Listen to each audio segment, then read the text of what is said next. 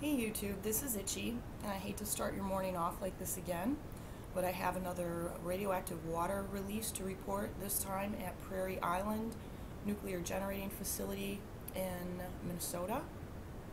And I was scrolling through the NRC reports yesterday and noticed that there had been a release of 27 gallons from the condensate system, and I wasn't even going to do a video about this because there's just so much other nuclear news going on that seems more significant than this particular event. But there's a list of the items and concentrations that were contained in this release, and when I went to just check out a few mainstream sources from Minneapolis, what I found was that 2 days before this 27-gallon spill, XL officials had notified the NRC that there had been a water leak conservatively calculated to be approximately 4,000 gallons. And that had occurred between November 22nd and November the 29th, and it was not reported until February the 1st.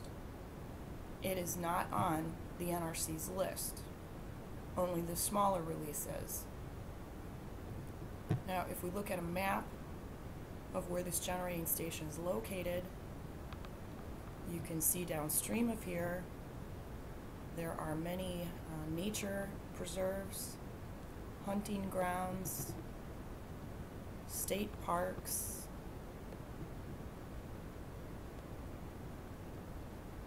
looks like there would be a lot of good fishing in this area under different circumstances.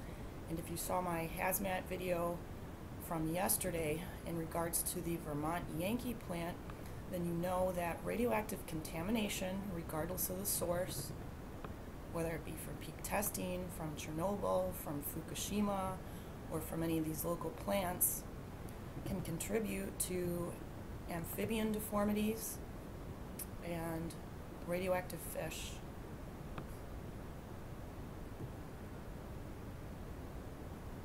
Here's the plant, and here is the city of Minneapolis. And considering that the metropolitan area of Minneapolis has about 3 million residents, I would assume that a lot of these parks and fishing areas are frequented by the people that live in this area.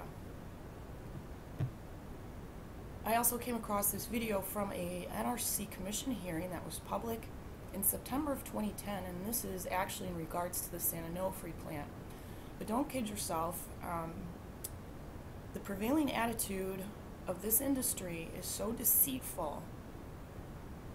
If it's happening at San Onofre, and I know that it's happening for a fact at other plants because of family friends that work at them, and from numerous people that have emailed me about things going on at the places that they work, these people are not allowed to speak out, and they get retaliated against for doing so. So I'm going to play this. I apologize if the sound is of poor quality. There's a lot of coughing and so forth going on in the background, but I'll put a link to this video below if you want to hear it again. Okay, I realize we only have 3 minutes, so I'm going to go fairly fast. The safety conscious work environment can be defined as sweet. We heard some opening remarks that saying that no one was saying that they wouldn't raise a safety concern. Well, if people are afraid to raise safety concerns, you can't use the absence of someone saying that they won't raise a safety concern. It's a double negative there. People aren't raising safety concerns or saying that I won't raise one because they're afraid to do that. Group interviews. We initially had some group interviews that were conducted by the NRC. I conveyed the information to Region 4 that group interviews are not totally accurate, because in that interview panel, the people present in that session, John might be friends with KJ, so therefore I'm afraid to tell what I want to say for fear that it will get back to management. So those are not very effective. We don't have any truth in our meetings at San Onofre. Oh, I'm sorry. I didn't introduce myself. I'm James Chambers. I'm a licensed nuclear reactor operator at San Onofre. I'm currently working in the Nuclear Regulatory Affairs Department under licensing. We have no truth at our meetings at the plant. And after I leave a meeting and I've voiced my concerns, there are people that are patting me on the back and they're saying, thanks for telling the truth in there. I'm sorry I couldn't back you up.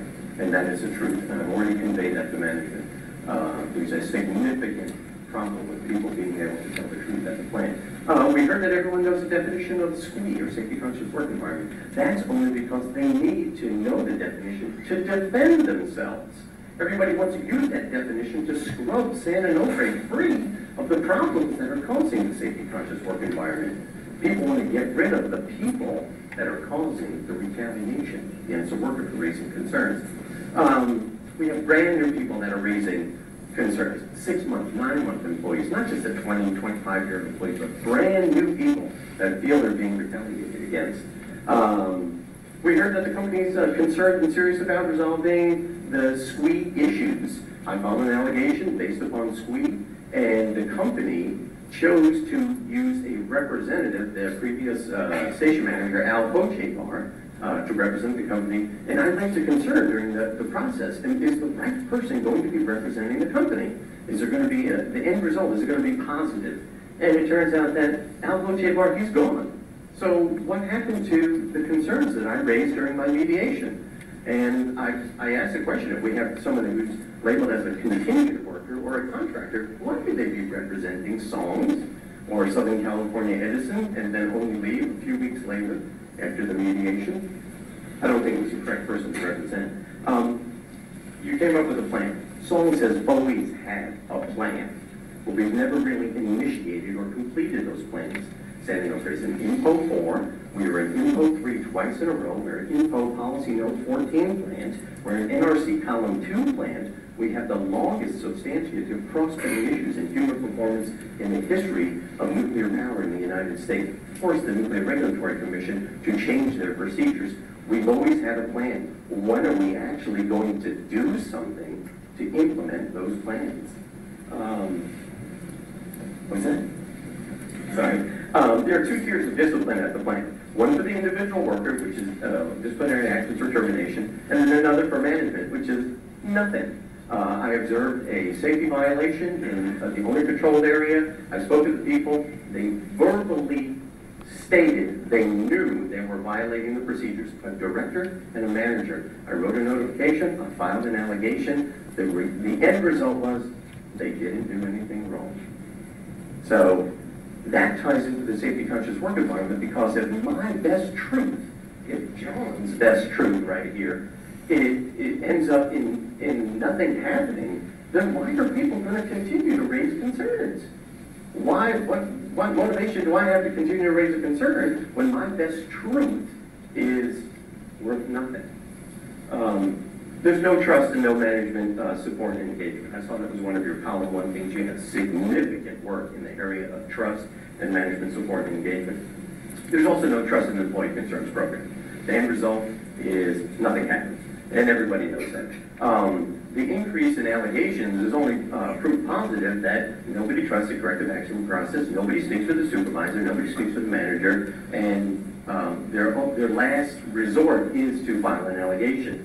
I met with Doug Bowder. I had a personal invitation to meet with him about a notification that I wrote concerning the Human Performance Program. I felt, as a part of that team, I felt that we couldn't achieve our goals with our current process. And this is a quote. Doug said, "It took a lot of guts for you to say what you had to say." That's a good quote. But it's indicative that it took a lot of guts to tell the truth. Why do I have to have a lot of guts to tell the truth at San Onofre? It's because everybody's afraid to tell the truth.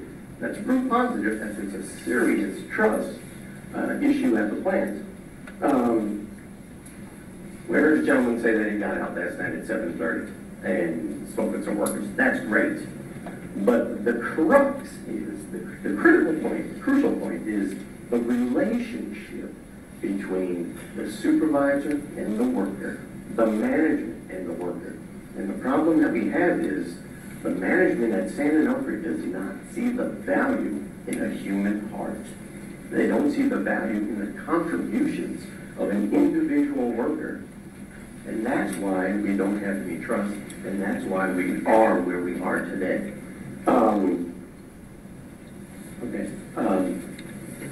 I made a commitment as a licensed operator to protect the health and safety of the public. But I'm telling you that if there's no trust in an organization, we cannot protect the health and safety of the public if people are afraid to raise safety concerns. That is a significant task that Joe has ahead of him, and I wish you the best of luck, Joe, in your endeavors. Every time I come to one of these meetings, I get terrified because of the people that are so brave, and Rick and Peter, I guess the other guy's name was. You know, who has the nerve, the guts to come up in front of all of you and make a statement like that? It terrifies me as a member of the public that somebody has to be that brave because things are going so badly there. We haven't seen any progress in 4 years. We're still not seeing any progress. And in fact, things are getting worse. And Joe, they brought you in because it looks to some people like you did a good job. They gave you awards from the NEI. But we have other records of South Texas project which doesn't show that it's been such a well-run plant. You've got leaks everywhere, it was shut down to go on for a long time. You were brought in because they were having problems. But they still have problems. And now there's lawsuits over the other 2 reactors, the AP1000s, the environment aren't going to work anyway. Well, let's talk about those tsunamis. We used to have your guy, what do they call him, a public affairs guy. He told me that the dry casks can survive 50 feet underwater. Within a few months of hearing that, we had the tsunami in Banda Aceh. Waves were on film of over 60 feet. Now, there's no question there can be waves much bigger than that because the underwater rock formations here could slip and create a tidal wave of hundreds of feet. And you, Joe, you said that you don't have a problem with the nuclear waste at South Texas project because you keep it all on site for as long as you want. Now, we had to listen to Ray Golden tell us for 10 years, 15 years, the Yucca Mountain is going to be the solution to the problem. The Yucca Mountain is not working. Obama's got a committee to try to come up with something else, but the committee that came up with Yucca Mountain was told that if they could think of anything better, they were allowed to come up with it. But they couldn't come up with anything better. Now, Joe, you don't have anything better because what you said was you were just going to keep it all on site. And you had 1,200 acres, or 12,000 acres at STP. You've got, what, about 450 here? This is no place to keep. I mean, look at where you've got the steam generator there. It is literally a stone's throw from the highway. Now, let's hope I don't have a stone on the way home when I drive by, because it's that close. Who plans these things? Are you guys really trying to do a good job, or are you just trying to know nobody? Because we know the dry gases aren't safe. We know they're not safe from earthquakes. They're not safe from tsunamis. They're not safe from terrorists. I got a letter from the guy saying that they can survive a bunker buster bomb. That's not true. That's just not true. I don't need to get letters like that. Was it one of your employees that sent it, or some other nuclear power plant that didn't like something I wrote? I get tired of all these lies. And as for you, NRC, what are you guys still doing here? I mean, it's been years, and things are getting worse. Can't we get a new team? Someone that knows what they're doing? Or don't they exist at the NRC? I guess that's about it for me. That must be 3 minutes. Thanks very much. Thank you. There's an event list at the NRC website, and I'll close a link to that as well.